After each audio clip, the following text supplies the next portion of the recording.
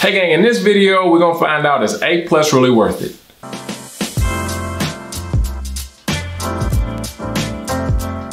Hey gang, it's Ron from ITMasterKey.com, and my job is to help each and every one of you guys get certified. So if you don't have much time, yes, in 2022, A+ is definitely still worth it. So you can turn this video off and go take the damn exam.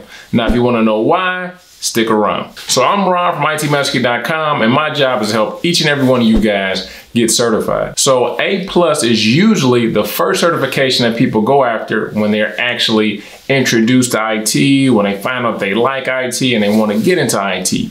So the A+ is a great beginner certification because it goes over a myriad of topics. It's literally a little bit of everything, a little bit of cloud stuff, a little bit of security stuff, a little bit of networking stuff. So after you get A+, you'll be able to figure out exactly where you want to go after that. So let's just talk a little bit about the A+. So the A+ is a two-part exam. You have to pass both of those exams to actually get certified in A+. So when you get A+, it's a few things that you're gonna master and that's gonna be validated by you getting A+. So A+ goes over hardware, operating systems, software troubleshooting, networking, network troubleshooting, security, mobile devices, virtualization, cloud computing, and operational procedures.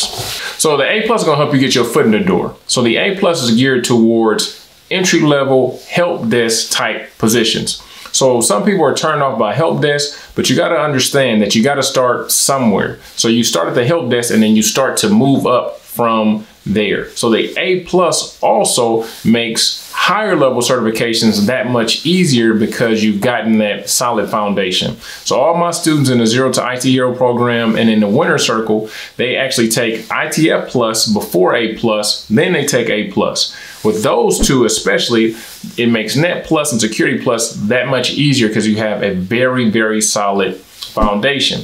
Another reason I tell you guys that A+ is worth it is because people are hiring people that got A+. If you look on Indeed, if you look on Monster, if you look on Glassdoor, just type in A+ certified and literally thousands and thousands, tens of thousands of jobs will pop up that either want that certification or they want the skills that you'll gain with that certification. So it doesn't take that much time to study for. It's a two-part exam. You take both of those exams, study for a couple months, and then you'll actually be able to get your foot in the door. So is A+ worth it in 2022? Yes. Hell yes. So go ahead and go take the certification. If you're looking for online training to get certified in A+ and other certifications, you can always look in the description below. And other than that, I'll see you in class.